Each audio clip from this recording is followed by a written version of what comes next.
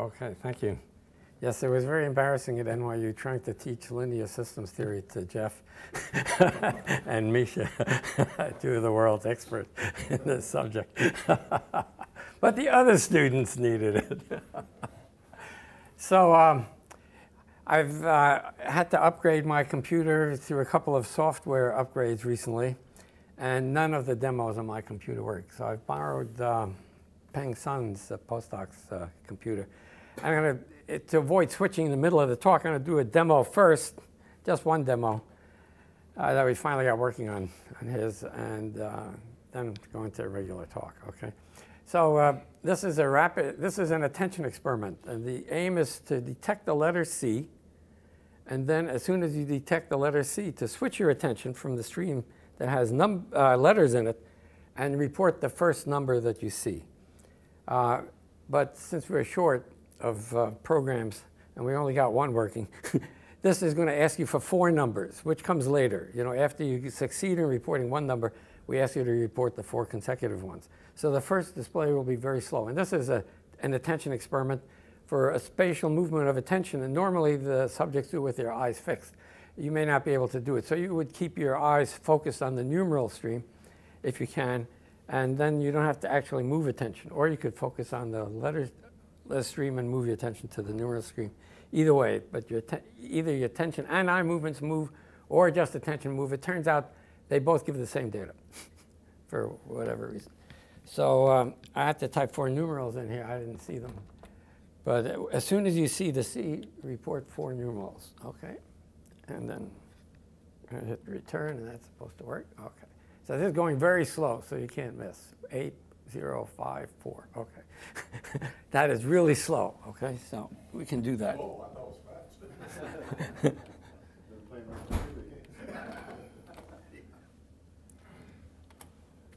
Okay. So now this is a demo. Now I'm going to try to speed it up a little bit. And let's see. I got to change this number here.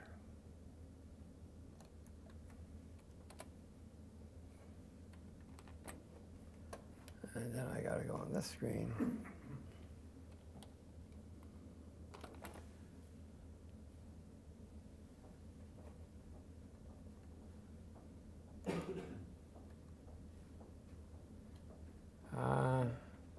Yeah, and you could quit that first. Okay. Oh, well, yeah, okay, that's We got control. kill that. Yeah. Okay. Command dot. Yep. Okay. All right, wait a minute. Okay, so let's kill that. You're going to kill MATLAB Yeah. and start all over again? Yeah, because it's not responding. Well, this is life with computers. Yeah. Force quit. Okay, there we go. Okay, so let's run it again. Because you got to quit the previous experiment. Okay, we'll try it all over again.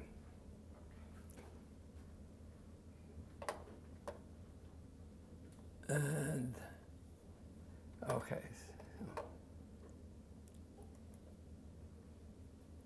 So let's just,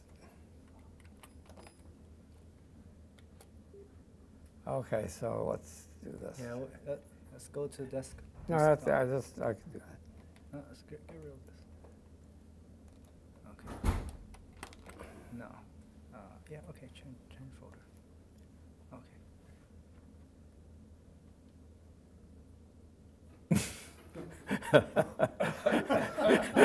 Is that too fast? Or try something a little slower then. Yeah, you should quit that first. Yeah, okay. Yeah, okay.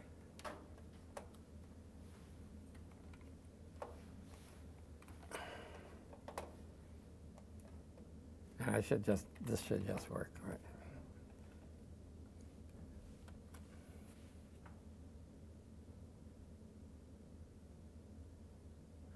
Okay, I got some numbers. It's a little slower.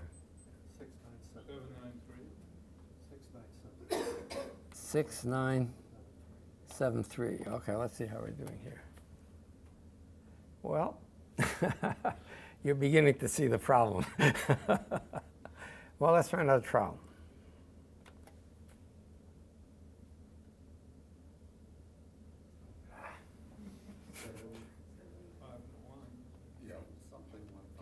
751 0. I don't know. I'll just make up a number here. Okay. So you're getting the idea that you're not able to get the simultaneous number. And this is slow compared to what practice subjects do. We do one more.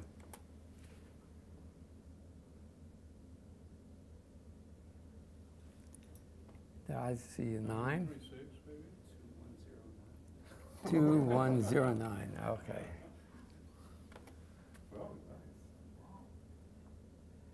Well, this is very good because you see the letters you're giving them are mixed up. They're not exactly in order and so on. Okay, this is the end of the demo.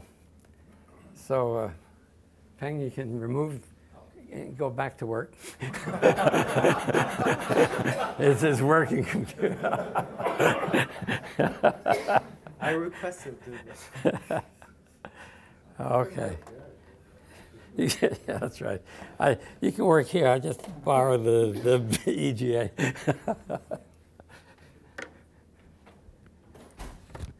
George, if I were an economist, I would ask you how much you pay your subject. It's actually fun to do for a while. As Ginny said, if it's not too difficult, right? When it gets harder, it doesn't do so well. Okay, so let's see if I do this. It should actually. What upgrade did you get so I can avoid it? Mac OS 10.9. It has a lot of problems. This is not the only program that didn't work on my thing. Are you okay? Yeah. Great. Yes, Peng has been exposed to this before. Okay, so I've modified my title just a little bit. So I'm not formally describing the mechanisms of attention, but just some mechanisms of visual attention. A little more modest aim here. And it involves a lot of people, and everything I'm talking about is a review. And Jean-Claude helped me somewhere in the middle, but I hadn't in the past given him adequate credit. So this is very convenient. 35 years later, better late than never, you know. I see, it's 80, yeah, it's about 35 years, something like that. Okay, so, today just a few very simple equations, no significance test, no Bayesian theory, you get the idea. So what happened during this period? Well, here's a picture from that period. And you can recognize our central figure here. This is our dean. And this is Dick Hoppenall. He also became a dean and head of a whole school at the time. And this is my 31-year-old son at an earlier stage. And this was, I had gone to, I told this to some of you, but not to all of you. I was, originally, I got my degree at Harvard in psychology, and then I went to work at the Bell Labs, which no longer exists, but was a great institution for a while. And then I got I had some difficulties with management at Bell Labs and a lot of things. And I ended up getting a position at NYU at first half-time when NYU got a Center of Excellence grant. I don't know how they got it, but they got 6 positions to be filled. And they gave me the first one and asked me to go find 5 other people along with the rest of the department. And I was very interested in getting a mathematical psychologist there. And Jean-Claude was the best person in the world who was available to come at that time. But he was in Brussels, and I was in New York. So in those days, I used to go skiing in Europe because the dollar was so strong that you could actually ski for 2 weeks in Switzerland for less than in New Jersey. The reverse, I assure you. You could ski for a month in New Jersey for a day in Switzerland. And I arranged to go on Sabine Airlines, which stops off in Brussels. And I met Jean-Claude at a hotel, and I tried to persuade him to apply to NYU. And that wasn't so difficult because at the time he was commuting between Paris and Brussels, and that wasn't so pleasant. And NYU seemed a great thing, so I put in his application, and NYU loved him. And he came right away. And we got an apartment for him in the Silver Towers, this big apartment building. And funny thing at that time, when he was on his recruiting visit, I took him to this little hole-in-the-wall restaurant, very pleasant though. And we had a remarkable dinner for a very low price. Then Jean-Claude went back, you know, when he was actually hired. He says, "Where's this little restaurant that you took me to?" I explained. He says, "Well, I was there, but the food wasn't so good." What he didn't realize was I'd been eating there. It was for many years. It's the first restaurant I went to as an adult. And they had a large menu, you know, 30 or 40 dishes, but only 4 were really good. And he didn't know that. But we arranged to have those 4. The other thing that he did was I bought a house, a weekend house, because I found the pressure of living in the city, especially when I had been living in New Jersey at the Bell House, too intense. And I needed to get away from so many people on the weekend. I bought a house on a lake, and the house came with a boat. This is actually taken on the boat. It's sort of a pontoon boat. It's like a party boat. You have a table on it and everything. And the lake actually looked like this. Next. Yep. Yeah, this is John Ross who came to visit. I couldn't get a picture of Jean-Claude. In fact, I don't know if, did you ever walk up this hill, Jean-Claude? I don't remember. No. Well, this was a hill above his house. My house was let's see, was right here. This little white thing is where I live. Jean-Claude got a house right about here on the bottom of this hill right across the way. And it's amazing that an hour and 15 minutes or so from New York City, you have this wilderness area. It's really pleasant. Name of the lake? Greenwood Lake. Greenwood Lake. There's a border between New York and New Jersey that runs right here. To the right of this is New Jersey. This is New Jersey, and this is New York. There's a tax advantage for being in New Jersey, but I couldn't arrange it. This was the only house that was available when I was looking. Anyway, so around this time, I was starting to work a little more formally on attention, and I wanted to see how one could define attention. And Barbara and I wrote, Barbara Dozier that is, wrote a chapter on strategy and optimization for a handbook. It turned out we should have published this as a book. We had 300, it would have been 300 pages. We had 105 figures and figure captions and, you know, all that text, but we never got around to it. But here's, Jean-Claude helped me define what a task is. I'd never thought of defining what is a task. And he persuaded me that a task is a triple of stimuli responses and a utility function. And that's really the critical thing. So the notion is that you take all combinations of stimuli and responses and you map that into the reals, and that's your utility. And I would not have thought of this independently of Jean-Claude, I assure you. Then the main thing about an attention experiment is that the only thing that ideally changes when you do a good experiment is the utility function. Everything else stays the same. And then it turns out even that is complicated, even if other things stay the same in stimuli, because it turns out there are two, and there's a long thing, that you can have what's called what I called conjoint and concurrent and compound tasks. And I think rather than go through all this formalism here, which as far as I know, nobody has ever read through these pages. There's no evidence anyway that anybody has ever read through them. But you can describe it in a very simple way. If an observer tends to just one location, then you can say, suppose you have to observe it tends to 2 locations. So a target can occur anywhere in either location. But it's just harder if you have to attend to 2 locations than if you have to attend to 1. Now, this is a problem for an attention experiment because an ideal detector would also find it harder to attend to 2 locations because there's more noise from the 2 locations than there is from 1. And so you can't know if there's a problem with attentional resources until you've figured out if the human is doing worse deficit than the ideal detector would have. And that's a complication. And when people write about attention, people who are good get very clear about this. People who are not so good get very confused. And you always have to write to them, well, maybe an ideal detector would have had the same deficit, and you're not proving anything about human attention in that. And so the way to get around this is to switch from this is what I call a compound task to a concurrent task, which is where you ask the observer always to report on both locations anyway, and to give more weight to one location, like 90% of your weight to this, and that location has a target maybe 90% of the time, and the other one has the target only 10% of the time, and the reward for the target is higher in that location. So you can manipulate the ability of the observer to allocate attention differentially to one location or another. And the next thing I'm going to show you is a brief example of how this works to trace out what I call an attention operating characteristic. But I'm going to illustrate it with an attendance operating characteristic.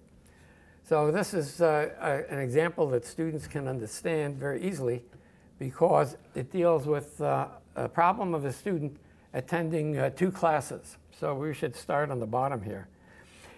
So Class A is offered from noon until 3 p.m., and then Class B is offered from 3 to 5. And let's assume that if a student is in a class, whatever fraction of information he gets in that class while he's in there, he's going to do correctly on a test at the end of the term. And if you multiply it by, you only get 70% correct. Doesn't really change anything. It's the proportion of time that he spends in the class. So if you trace out an attending operating characteristic which says there's a criterion at which the person can run from one class to the other, he can run from Class A to Class B, then suppose, and he only changes is allowed to change once. So suppose he attends only he changes classes to Class B and switches immediately. So he attends only Class B from the beginning. Then he gets 0 on Class A, but 100% on Class B. If he chooses to change at 1 o'clock, he can get 30% of Class A. If he chooses to run at 2 o'clock, he gets 67% of Class B. And if he changes at 3 o'clock, he can get all of Class A and all of Class B running between them. So this is an attending operating characteristic. So it only gets interesting when the classes start to overlap somewhat. So when the classes overlap somewhat, here's Class A, and now overlaps half into Class B.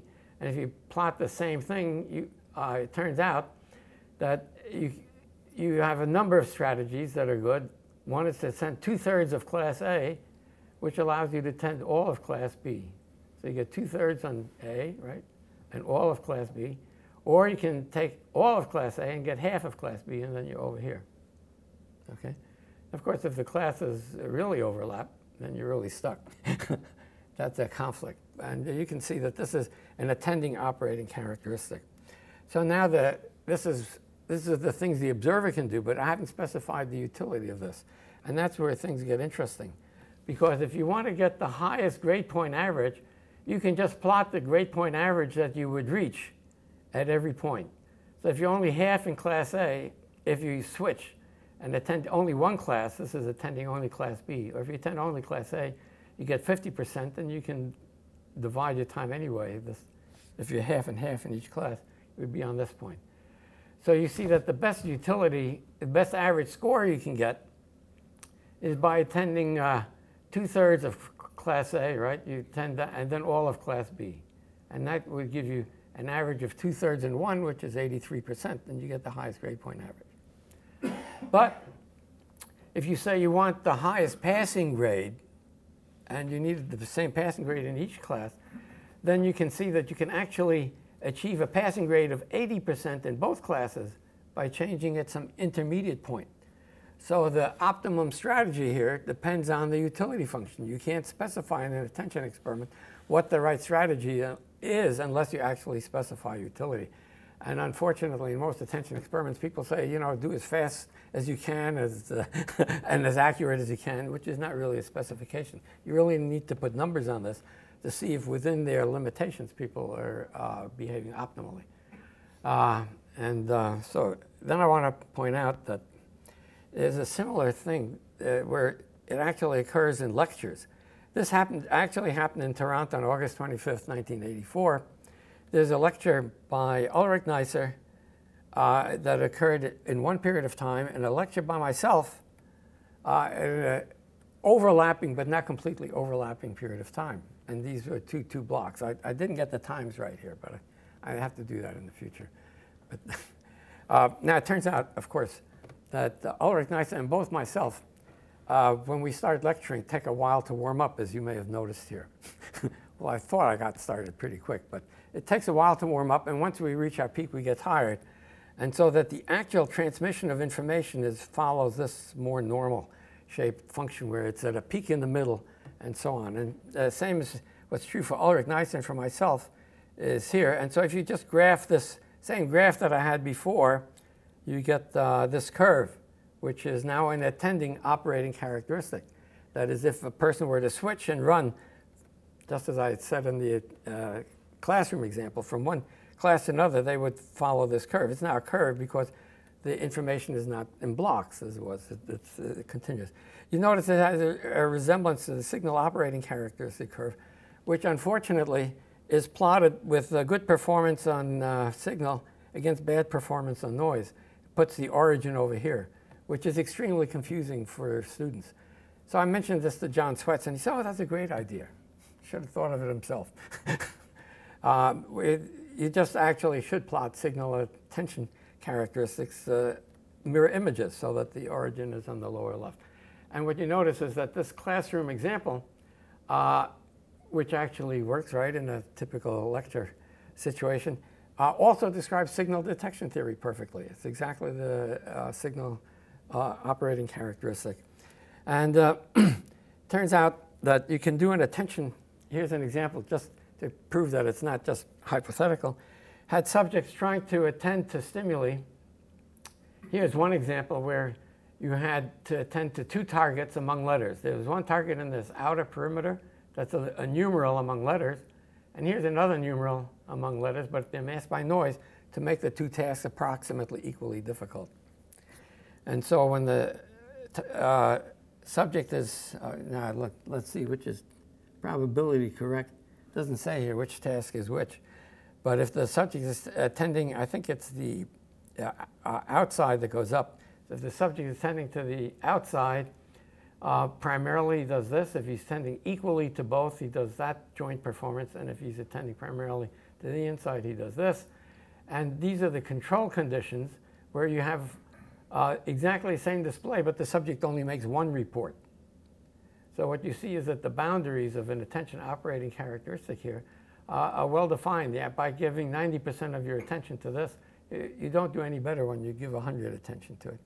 And this is an attention operating characteristic, which is an allocation of resources. And you see that subject is doing pretty well. If he was able to perform the two tasks perfectly, as in the classroom example where the two tasks don't overlap at all, he would have arrived at this independence point. Didn't quite make it, but almost got there. So these two tasks don't interfere very much with it. It's very interesting that when you make the task difficult by putting the target in the middle as small letters and large letters, this particular subject has a lot of trouble attending to large and small items concurrently. And so there's almost no overlap. And there's one task that you can't do at all. It's not a good illustration here. But you can't attend to a numeral target on the outside and a letter target on the inside. Those two tasks are absolutely incompatible, and you never get off the main diagonal or something like that. So this is examples of attention operating characteristics. And the other thing I should mention about these is that you can't explain a person's response to attention instructions by saying that he attends more. It's kind of tautological. So in talking about attention, you have to talk about processing resources and what resources are available for this kind of processing. And once you start talking about processing resources, you realize that exactly the same thing applies to economics. So for example, you have an economy in which you can have people either doing swords, right? They're all in the army, or plowshares, they're all farmers. And you get the same attending operating characteristic from these two populations. That is, some people are better at soldiers, as soldiers, and they're not very good at farmers. And some people are equally good at both. and some people are really only good at farming, and it would be useless to put them in the Army. And so you get this. This is what the engineers tell you can achieve if you allocate your population in certain ways. And these are utility functions. And it's the nature of all these utility functions in economics to be concave upwards. And this was described 100 years ago by, I think, Prieto, if I remember the name. The interesting thing is psychologists don't plot utility contours. They never thought about it in ROC curves. And they're actually very useful. But in economics, you know, if everybody is a soldier and you put all your resources into soldiering, it might be that your neighbors are doing the same thing. And then even though you conquer them, nobody has anything to eat. So you're better off to have some intermediate strategy. Same way, if everybody's farming, you'll get a lot of food, but your neighbors may be mainly soldiers and take it all away. So that's how you get these concave utility functions. It's actually better to have your resources somehow hedged so that you have few soldiers and a few farmers. And then the next thing shows that you have all these, this same utility theory applies to, well, it applies to the attendance example, it applies to signal detection theory. Over here, decision theory, it also applies to economic production, and it also applies to attention. So this is the resources that are available either for an attention task or for economic production or in classrooms. There's a likelihood ratio, which tells you how good utility is at any point on this continuum. You have a criterion. You have a receiver operating or a performance operating characteristic and the area on the utility curve. So the psychologists found a lot of use for the utility for the area on the ROC curve, but that never hit economics at all, and vice versa. So there's these people have independently invented optimization theory, but there's only one optimization theory, and it works for all these various things. Yeah, and there's I can skip this, but it's very useful in, for example, in psychology, just to graph the utility contours when you have a 3-to-1 advantage for one response versus the other. It immediately tells you how your utility is going to shift dramatically between that. And there's no, you know, it's graphically, obviously graphically. Okay, so that's the theory. So now this is a sort of a formal theory. Now I want to say, do some experiments and find out what are the actual resources that are used in these various tasks and how can you describe those. And so it's sort of a computational architecture for visual selective attention. And let's go through some principles. So you really need a functional architecture, means that a flow chart, and that simulates. We hope that these are processes carried by the brain, but we don't know that for sure yet. And the elements are specified by equations or computer programs. And we can't really relate the functional architecture to actual brain or local computations. What we get from brain studies nowadays is places where there's a lot of activity when you're performing a certain task, but we have no idea what computation is being carried out in that activity. I haven't got to that yet.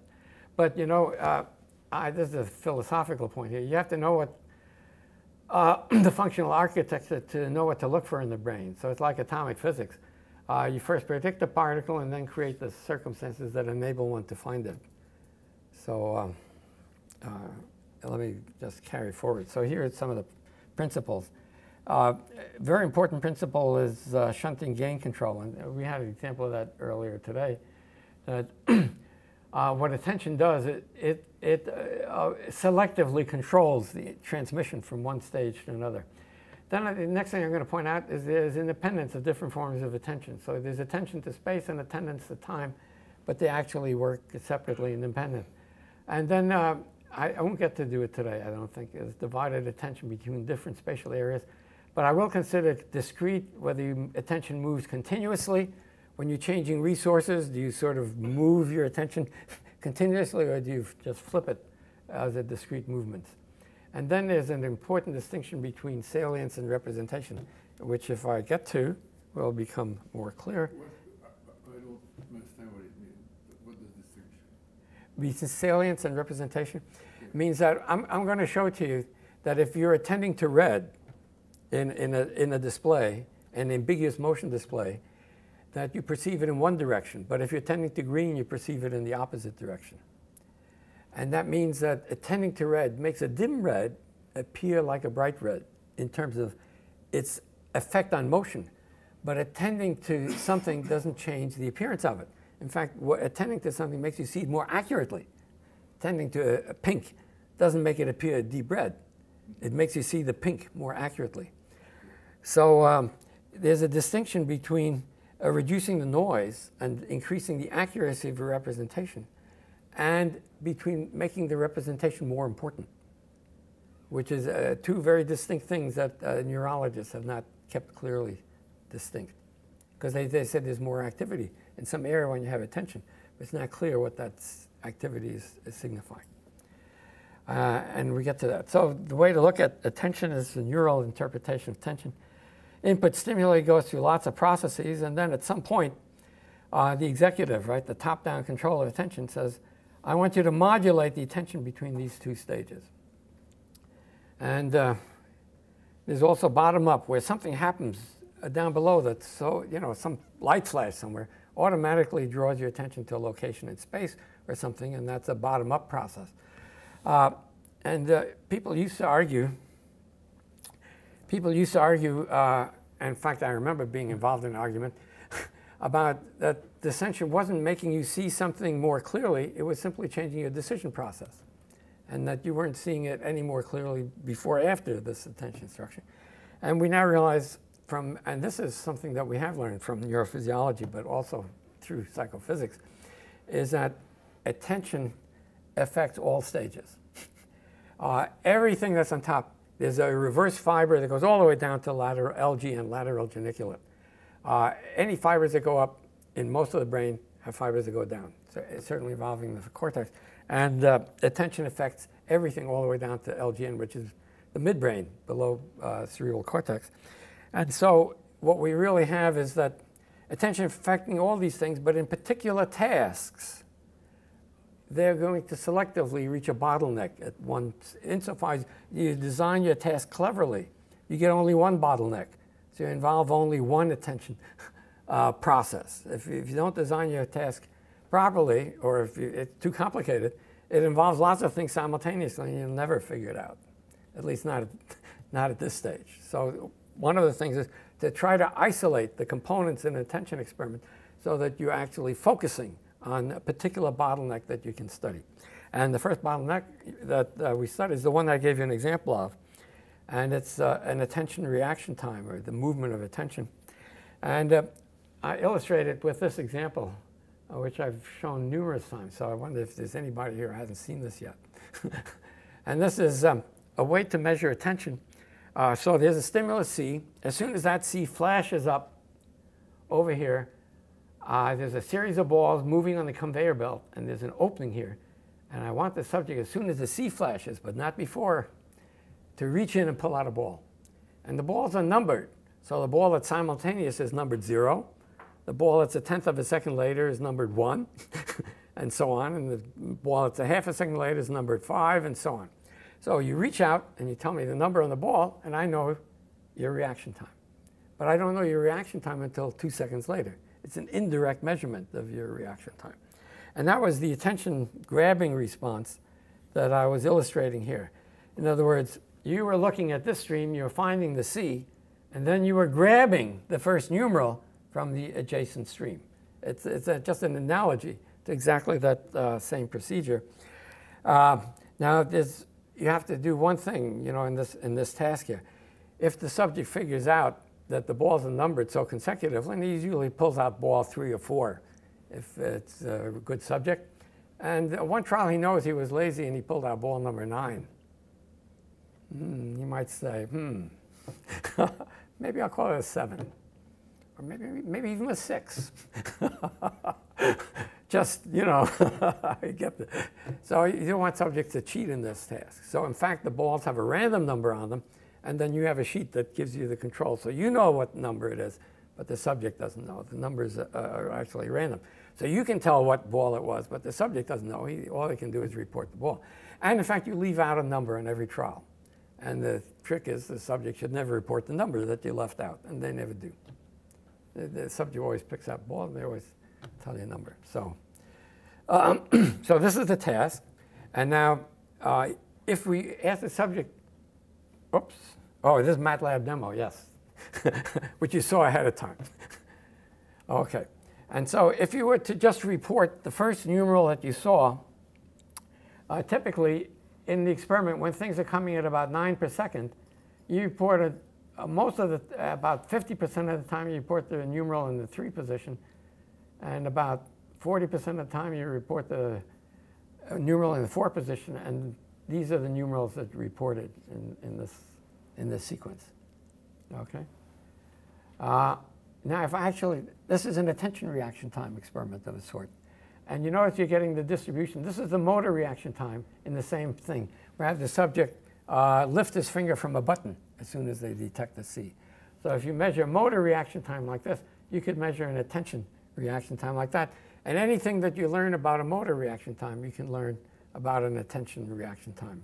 You get the whole distribution. The experiment is designed in such a way that the subject can't remember a stream of several past ones and look back in that memory? We're about to find out how that works, yes.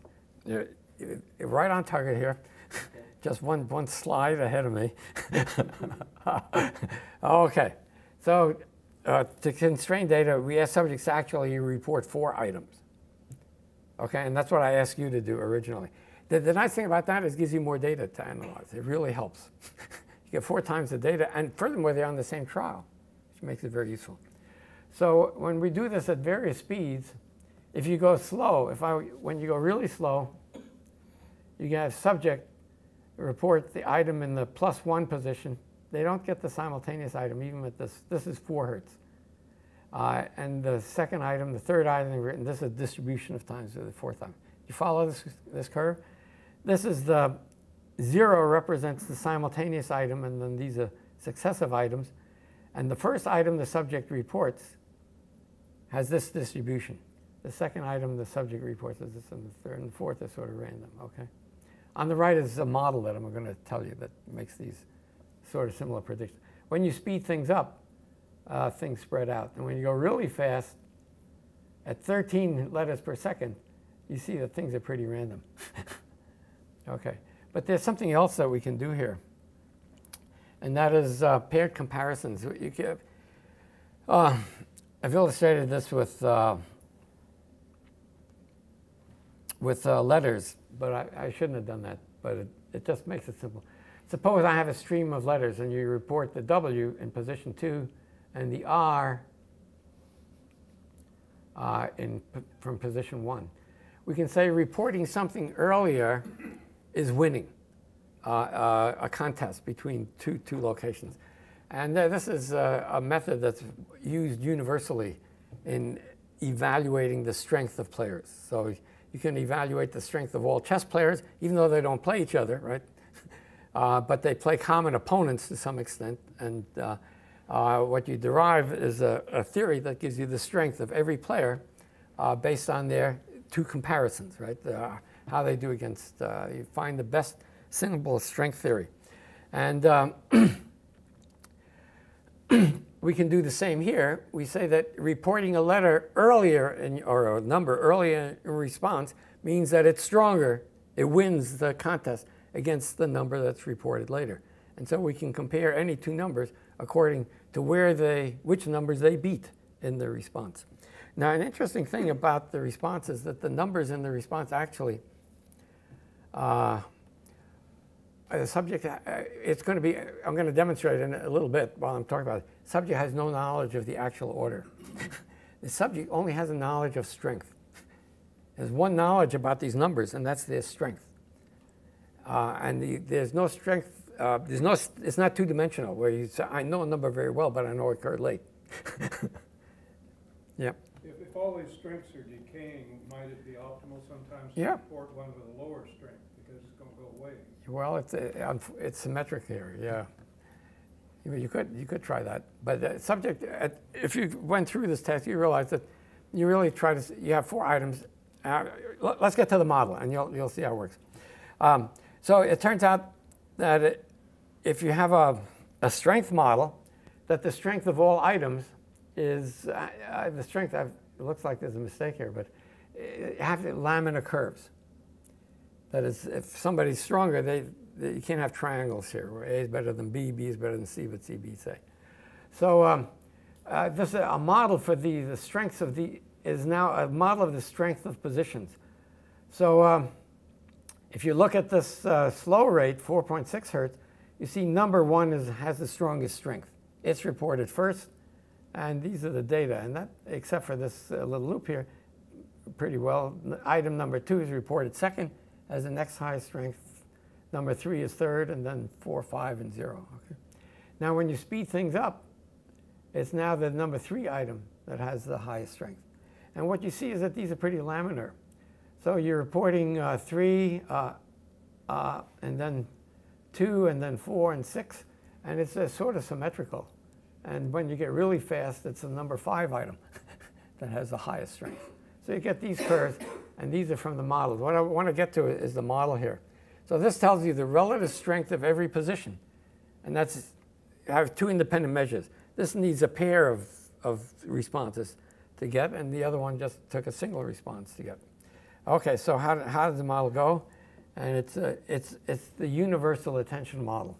All attention models are of this form. They just relabel the coordinates, right? Because there's a through stream, and there's a gate, attention, which determines what gets through the stream. In this case, what gets through the stream is a window. So what happens when you detect the C, or whatever the Q is, after a certain delay, it takes to interpret the Q, then you open a window, which I just use a single parameter here. This is a second order gamma function. So it has some time constant, alpha. And that window opens, and everything that opens the window that occurs while the window is open goes through the gate. So if it's a fast stream, here's an example where item 5 gets through the stream at this point. If it's a slower stream, you see that item 1 is right in the middle of where this is. So the way to think about this is like a Compur rapid shutter in the old days. Compur rapid shutter was a shutter on cameras that opened up like this and then closed. And so it had a curve that described the amount of light coming into the camera as a function of time, very much like this curve. And the contrast of the image on your negative, and negatives is what people used in those days, was proportional to the amount of light that struck the film. And so what we have here is essentially a model that says the subject takes a photograph with his Compur rapid brain shutter, and then reports the letters in order of their contrast. And so the letters are coming in, they're reported in order of their contrast. There's a certain amount of random noise that's added, because even if the contrast of 2 letters is very similar, it requires a certain difference before you reliably report one letter in front of the other. And that's determined by internal noise. And so there's really only 3 parameters in this model. One is the time constant of this gate. One is the interpretation time for the Q, which will depend on how distinctive the Q is among the other characters. And the third constant is the amount of noise. Okay? That's a very simple model of attention. And these are the 3 parameters.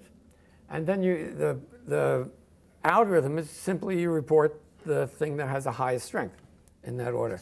And we've done through a number of tests to show the subject has actually there's no knowledge of position other than this strength. And it turns out that from this simple model, you predict these 212 data points. You have all these predictions of what the subject reports at various rates, and all these comparisons of a couple of estimated parameters. So this is a very efficient prediction. It's not perfect. I think you get 80% of the variance, 88% of the variance. But what I like is that it really captures the essence of what you're getting at here. It gives you a very good overall picture of this. So I just do one more thing on this model, is that you can actually sort of describe visual attention forever. You say these are all the stimuli that the subject was attending to, And for each period of time, there's a certain amount of attention. And you can just write an equation which goes from minus infinity, to your birth, to plus to your death, has all these attention things. And how is an attention function formed? Well, it's actually, this brief opening is formed by a combination of three things. First, you're attending to the cue. So, I tell you that a cue is at the start of the trial, look for the cue, which is the letter C. So now you're in the state of looking for the letter C. At some point, the cue arrives. And it takes a little while for you to interpret the C, and then you stop attending to the C, because now you have to do whatever the C tells you to do, which is move to the right, move your attention to the right, and open the gate on the right. And you do that. So now you open the attention gate. But if you left the gate open too long, each new item overwrites the last item, and you'd be stuck. You wouldn't have the early items in there. So you close it as quickly as you can. And so you close the gate, and so what you end up is with this funny shaped attention function. But it's really the conjunction of three consecutive attention states that are initiated, just as when you're talking. You have three consecutive phonemes. You never actually utter any phoneme perfectly, because it's always cut off by the next one that you're uttering. It could be a tremendous amount of learning. Yeah, it is. And so that's reflected in the parameters. Yeah, yeah, yeah. And to some extent, people can learn during the task itself. The amount of learning, I don't really know, but you know, you're getting off on a sidetrack here, which is very interesting. On the attention tests, not attention, on IQ tests and other tests, people used to use a digit span test. So they read you digits one at a time for one digit per second. And then they ask you after a certain length, 5, 7, 9, 11, to report the digits back. Or they ask you to report them back in reverse order. So reporting back in forward order, most people can do around 7, 9, something like that. It's really not a very good test of intelligence. It doesn't correlate with other measures. But it's very diagnostic if you have brain injuries of various kinds. What do you think the world record is for a forward digit span? Can I have a guess from somebody? It's over 350. What? And the real contestants are all over 200.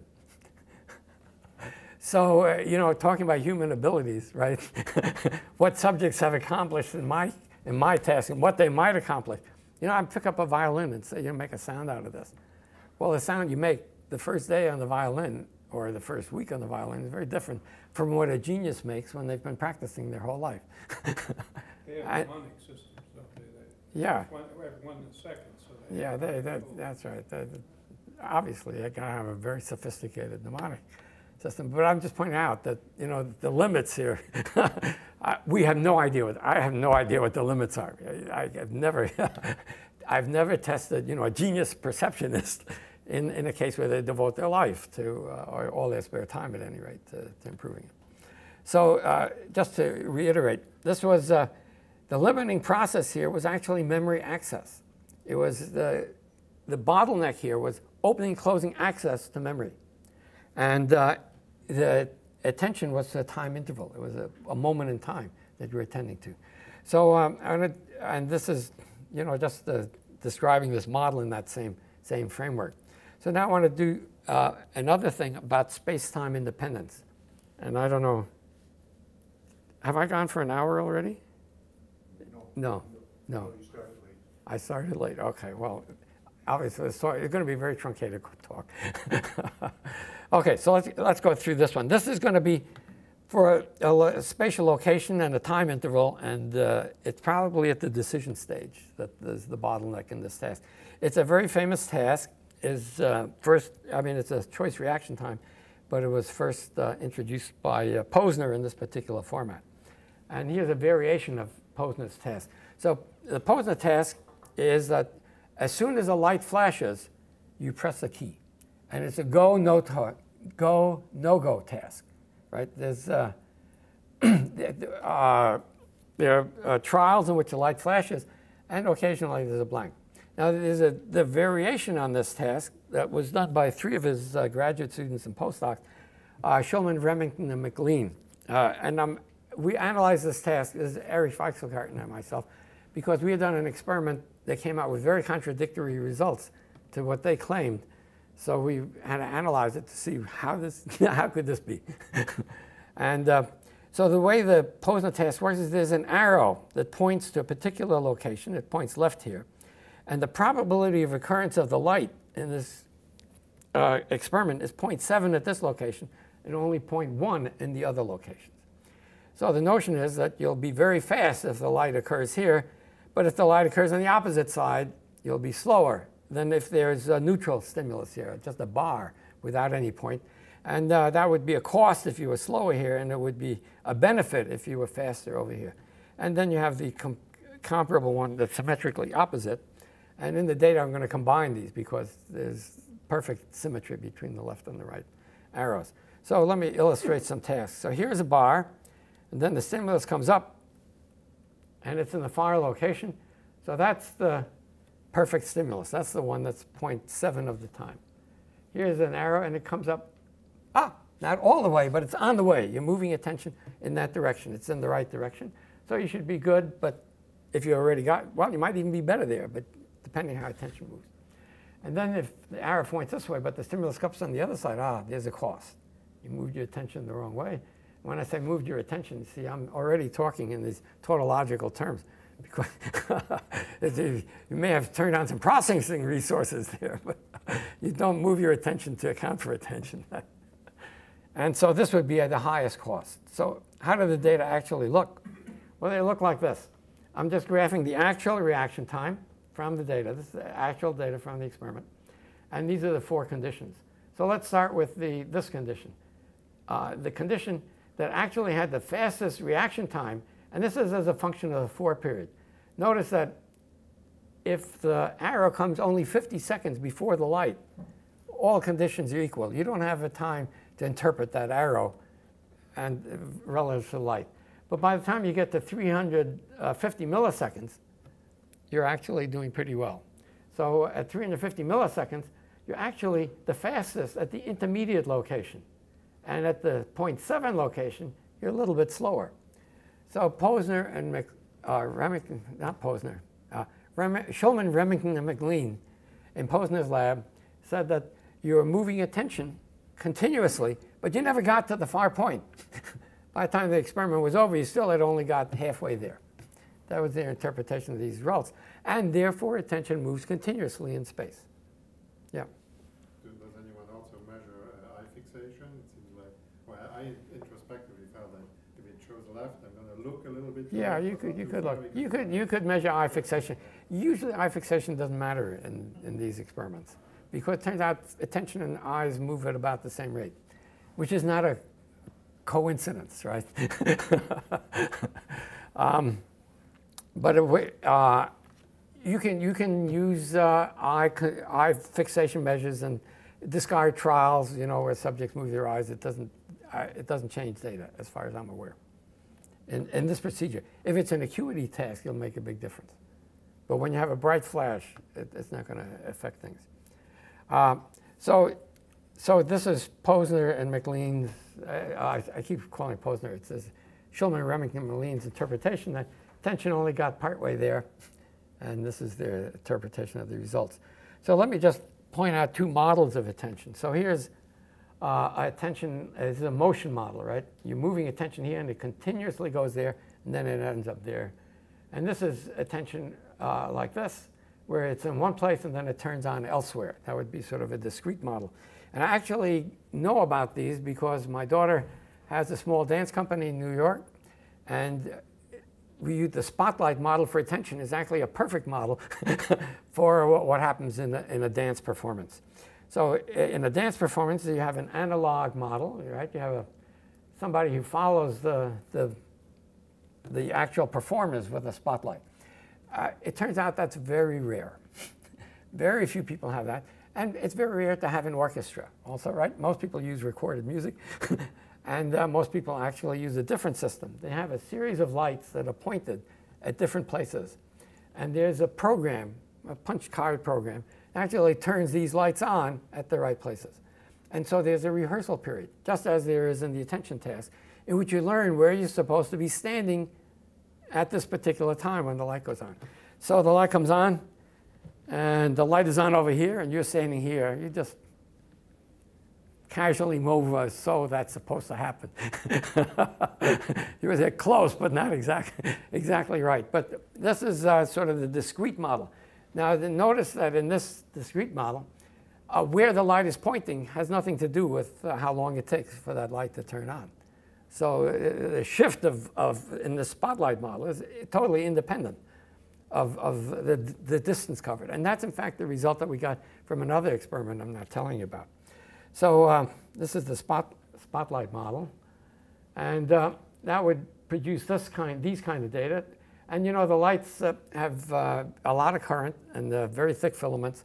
So they don't turn off right away, right? They sort of fade out. And the new one was intended to go on simultaneously, but it's only starting up, and it works like that. So that's the spotlight model. Now, it turns out if you look at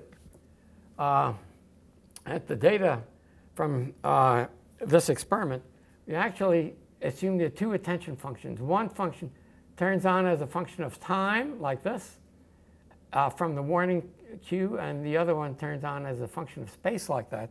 And if you have these two independent functions, you generate these theoretical data, which are very, very similar to the actual data. But there's actually a better way to look at it than this. And that is just to plot the data as an improvement over in your reaction time. And if you plot the improvement in reaction time as a function of the spatial location and as a function of the temporal interval, if you make this 3D graph of the data, you see something that's quite astounding. You see that the ridges on the data are parallel to the axes. So there's one ridge here, and there's another ridge there. And if those two ridges are parallel to the axes, then it's the product of the two functions, one at the axes. It's independence of the space and time. So if they had just plotted the data like this, they said there's no diagonal here. Everything is exactly parallel to the axes.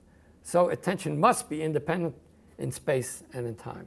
So that's the conclusion from this experiment, that in fact you have spatial attention and temporal attention, and these two things work completely independently in this particular case. And you can imagine why, because if you have all the combinations, it's very expensive. And as soon as you start multiplying this in multi-dimensions, you realize it's hopelessly too expensive to have all the modalities of attention interact. They're all going to act independently, and that's the data. So the way to think about that is in the preparation for this experiment, you've developed these attentional templates. When the cue comes up, you instantiate this template, and that controls the processing one stage to the other. And now I was going to do one more thing here, but I'm going to skip through that because we're running out of time, and it's on motion. It's just, I'll just say briefly, when you look at an ambiguous motion stimulus, and I'll illustrate that here. Oops, I do it very quickly. You have motion stimuli. These are consecutive displays.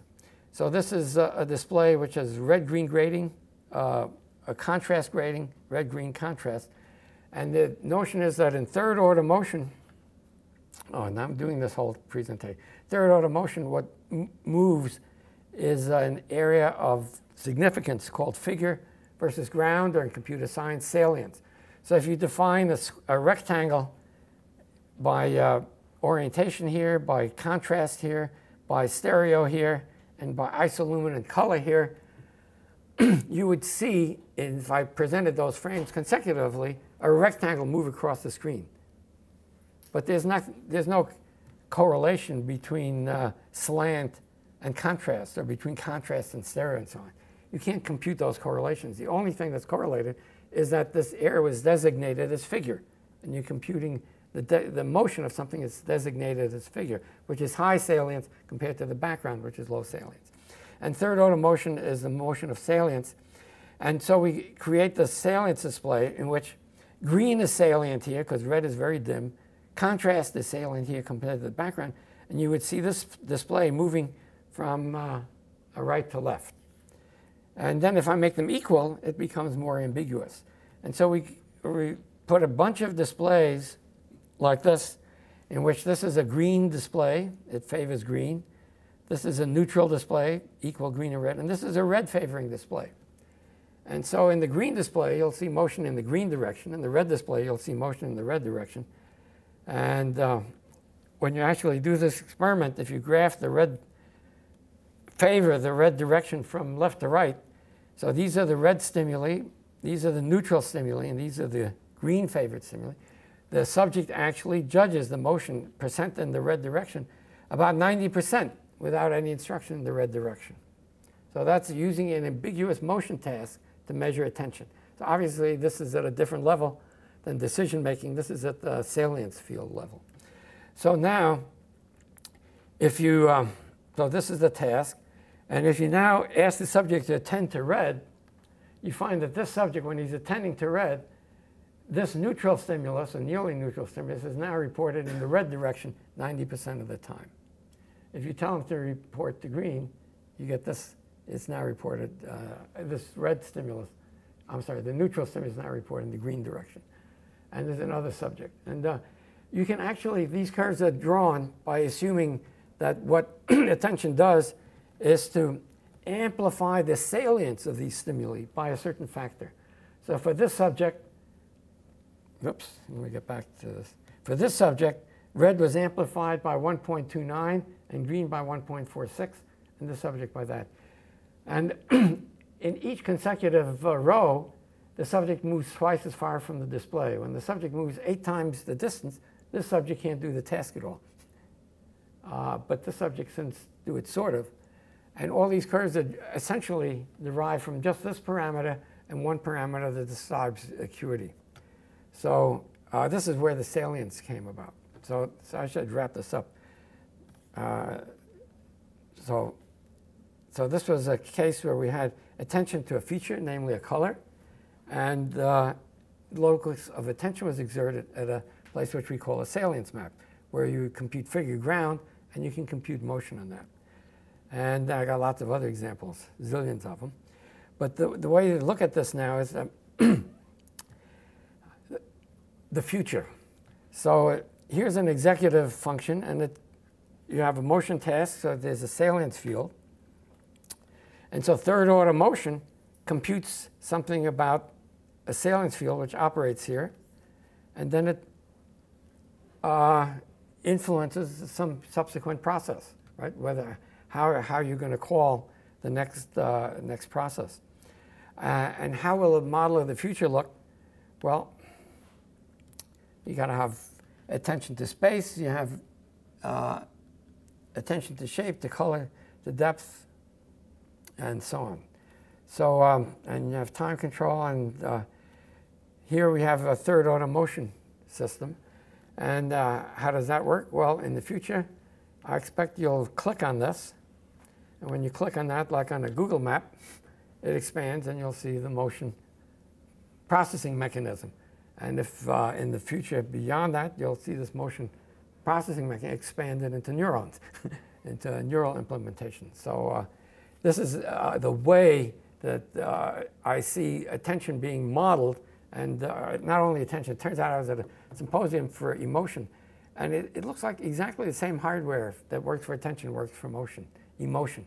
That it acts at many different levels simultaneously. And which level is most significantly affected depends on some extent the particular motion and the particular task. And this is I got to close on my favorite one, why you have attention. So basic in all creatures. All creatures at locomote have to have attention. And that is, you're familiar probably with the figure ground, Rubin's ambiguous task in which you could see a face or a vase. Well, Al Seckel, who's made a terrific living writing books on illusions, found this illusion in an 1835 Currier and Ives print, which is Napoleon in the trees. Now, this illustrates something very important. Automatic bottom-up attention will compute the shape of trees, but you don't compute the shape of open spaces. You don't know the shape of the sky, and you don't really know the shape of the thing. You automatically compute the shape of trees and ground. Now here's the problem for all creatures that move. they're being chased by a creature that's bigger than them and intends to eat them. They have to find out, will I fit through this hole, and will the thing that's chasing me not fit through it? Now, how do you get your shape system to compute the shape of that hole? The shape system, if it's only using bottom information, will tell you the shape of the tree. It's not going to ever tell you the shape of the hole. In order to compute the shape of the hole, you have to have an attention process that says, this is salient, now please compute. And so figure ground is really, or attention is really an absolutely essential process for a lot of things, not just for attending, but for using your shape computation resource to give you the shape of this hole. So I'm going to stop here with lots of conclusions, but I think you've sort of figured it out, that what's happening here. And I got lots of people to thank, including Jean-Claude. You got me into this more formal thing. And here's Jean-Claude before he was thinking about the beginning of the conference, and then when he realized this conference is now coming to an end, he's in a much better mood. So thank you, Jean-Claude, for arranging this, and look forward to having another one maybe in, it took too long this time, 35 years. Let's make the next one in 5 years. How about that? Every 5 years, or in sabbatical, maybe every 8 years now that UCI has gone from the 7 to the 8 year plan. Thank you.